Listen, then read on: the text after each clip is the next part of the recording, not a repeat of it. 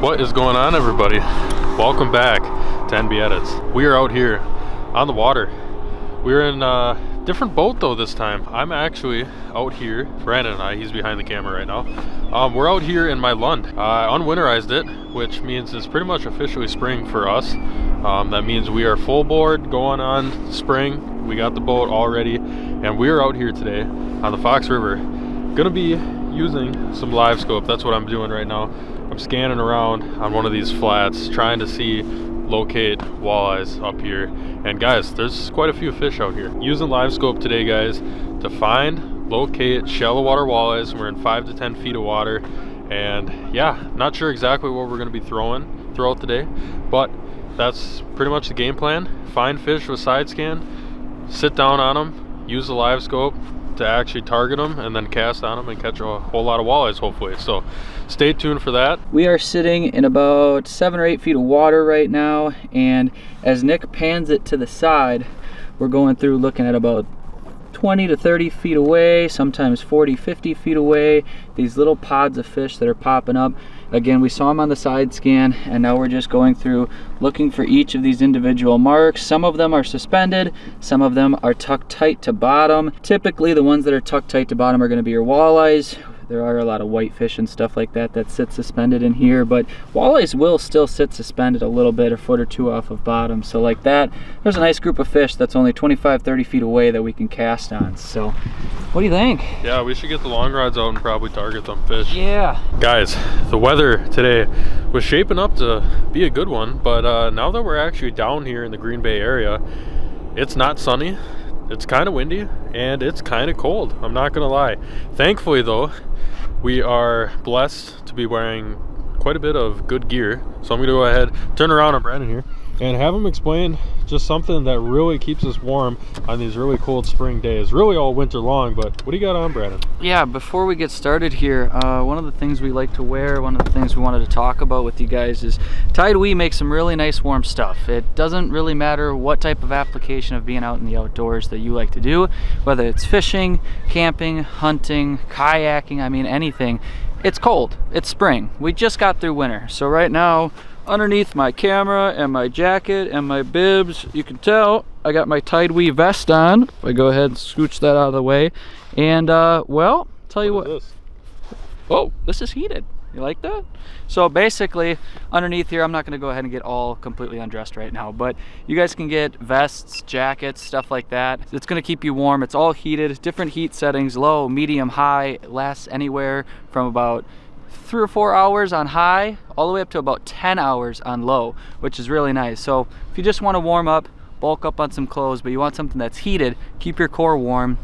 I've been rocking this heated vest all winter and now all spring, and it's kept me really, really warm. It just comes with a small little battery pack that you plug in. You can charge it, you know, universally, which is really nice. So definitely check them out. We're gonna have everything linked down below as to what we use today. Definitely check out the TideWe site because they've got good boots, they've got jackets, they've got vests, they've got gloves. If you're looking for a pair of waders, I mean, literally anything that you could be looking for, heated, good quality, and affordable. That's the biggest thing. So great company that we work with. We're actually both rocking the boots. You guys have seen us rock these before. Keeps us warm. Let's go ahead and let's catch some fish, shall we?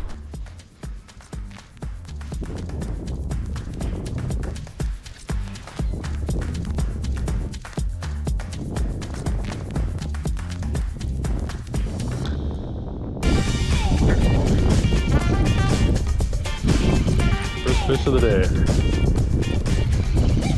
First fish actually on the hair jig. This is something that we have not thrown really much at all, but at all this year have not tied on a hair jig, and I don't know, probably 4th cast with it. Got ourselves a nice decent walleye. Felt him pick that one up off the bottom. That's a nice fish. It's a good starter fish. There we go. Nice job. All right, guys. Well, first one of the day. Not a very big one. Probably only like a, I don't know, 17-inch fish. But you can see it's got that hair jig right in the top. Must have pinned it to the bottom, honestly. But that's all it is. Purple and some red, a little bit of gold. It shows up more of like a brown tint in this water, which is kind of what you want. More natural approach with the hair jig. You're working it really, really slow. I can talk about that in a little bit, but first fish, get a release on him right away. Thanks, buddy. To be more specific, I can show you guys actually. This I got at the Swamp Donkey Shack. This is on the fly tackle hair jigs. Our buddy Sweary actually has been using these for quite some time, and now they're at the Donkey Shack. So if you guys want to pick up some, these are custom fly hair jigs, and they got a lot of colors, but like I said, I like to stick to like the purples, the blacks, the browns, stuff like that, because you're working them really, really slow. But that's what the first one came on. Brandon actually already did catch one on his very first cast. We didn't even have the cameras out. We pulled up to a spot next to our buddy Cody. First one of the day. I'm going to get the GoPro back rolling and hopefully get a whole pile of fish. All right, gonna be taking a cast right after that last one. Show you guys how I'm working this hair jig, just in case if you've never ran one. I don't do it a ton, but you usually are using it when the water is really, really cold. So the biggest thing you're gonna wanna think of when the water's really cold is to work it slow.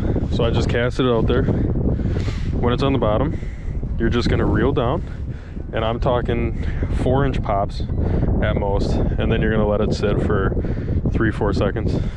Reel up, little pop, reel up, little pop. It's gonna take you a while to work your whole cast, but what you're doing essentially is you're literally just hopping that thing and then sitting, and then hopping and sitting. So a lot of the times those fish will be swimming, they'll see it, they'll react quick, and then they'll pin it to the bottom, and that's when usually they'll pick it up and you'll give it to them. But we got a pile of fish around us, so hopefully it won't be too long before we get hooked up.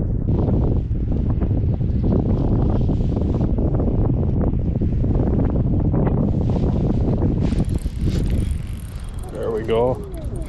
That one hammered it. Absolutely throttled it.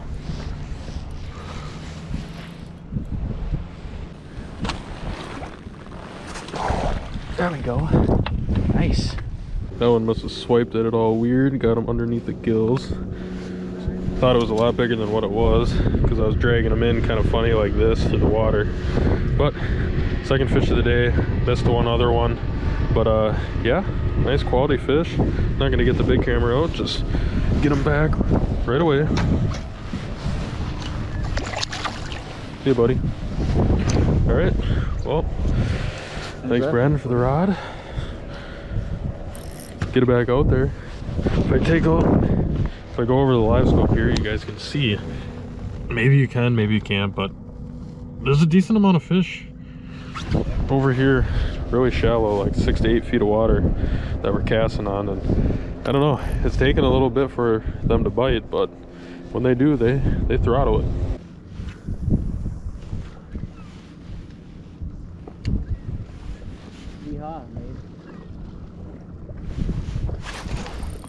There you go. That's a hook set right there. That one hammered it. Yeah, it did. Holy cow.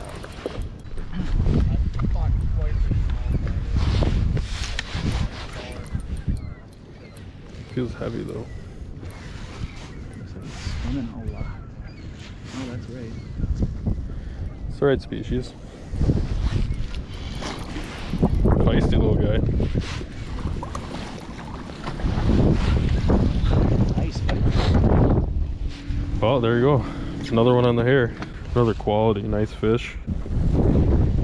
Get a release. See you, buddy. Again, this is the hair jig I'm using. Not using anything with it. No minnow, no nothing. Just a straight up hair jig from the package. Working it real slow. And, oh, that one hammered it again.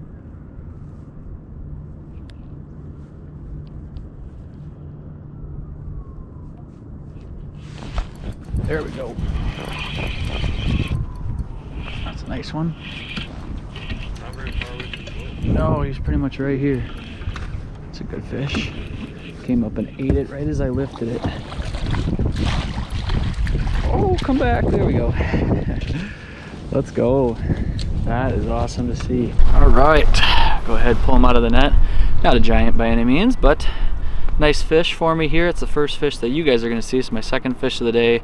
Again, as Nick was saying, first fish that I hooked into was on my very first cast. We actually just pulled up on the spot and tossed that old blade bait out there. But hey, another nice fish. We're gonna go ahead, send them back, and I'll show you guys my setup. See you later, buddy. So what I got running here, this is the same thing that I was running last time I was out here.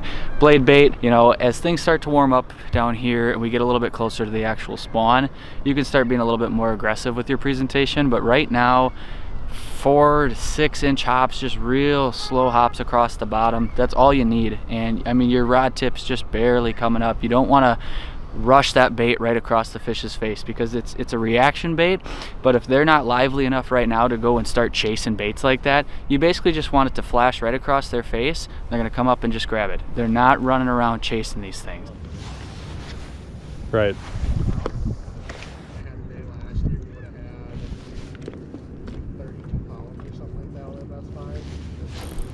There you go. There we go. Picked it up right away. God, that one hit like at the end of my cast, so it's a century away. Yeah, you're way out there. It's all right. Get a little bit of fight in them. Not a very big guy. Might be able to bow flip. Give me one bow flip for the year. Here we go. All right. Go. First boat flip. Smallest one of the day. That one engulfed it. It hit literally as far as my cast went. Another nice quality walleye. This is getting fun. Yeah, definitely more wind coming through here. Come on, fish, just do something for us. Get sassy. That sounds awful. There we go. They got sassy.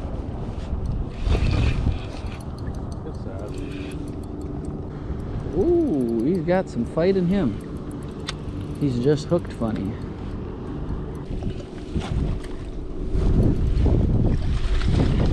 There we go. Another one on the blade, switched colors, moved out just a little bit deeper and got ourselves another one. There's the blade bait I switched to. As you can tell, it's white with a little gold rim to it. A little bit of a neon yellow kind of color going through the center there. The black speckles.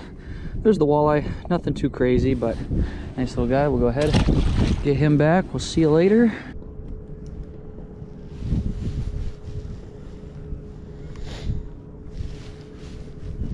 How hard is it? You did catch one more, but like one more decent one. There you go. You just gotta yell at him. Yeah. Just gotta yell at him, man. One more decent one, I say. You hit it pretty hard.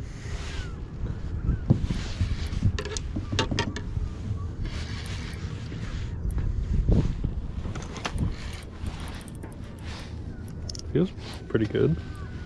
Fighting hard. Oh yeah.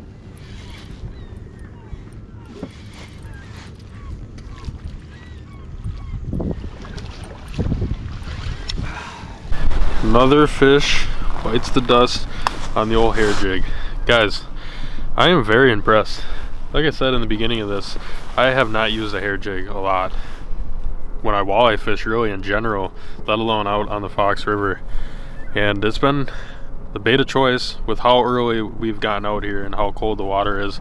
It is a super awesome technique to learn in this really cold water, which I haven't done a whole lot, but you know, we're learning as we go. And yeah, catching fish. This might be the last fish of this video, not of the day, only because we are gonna be out here all day, but we've been out here in the same exact spot for like 5 hours now. So I think we're gonna head back in, get some lunch, maybe A&W, always a classic when you're down here in the De Pere area, and then we're gonna head back out and then plan to film more videos for you guys. So probably, like I said, last fish of the day, but it was pretty decent. Lots of fish around the area. It was a little hard to get them to bite. I think this is like the 6th or 7th fish I've caught today, and I missed a few. But overall, really fun just to get out here. Release that guy right away. Really fun to get out here. I mean, it is the first week of March. I think it is March 5th, I believe. I don't know, correct me if I'm wrong, but I don't know. The time you see this, it won't be March 5th, but I believe it's either way. 1st of March, really early. Got the boat out, first of the year. Expect a lot more videos out of the Lund now that it is fully rigged out and unwinterized. It's, I guess, officially spring now that I've done that. So expect a lot of videos out of the Lund. Like I said, we're heading in. So if you guys enjoyed today's video and you're looking forward to more walleye content, make sure you guys like the video, subscribe if you guys are new, leave a comment down below any questions you guys have for us regarding what we used today, the technique, the line, the reels, the poles, anything you guys have. Leave it down in the comment section below. But yeah, that's all I got. I'm gonna stop rambling. We're gonna head on in. I will catch you guys on the next one. Tight lines from NB Edits.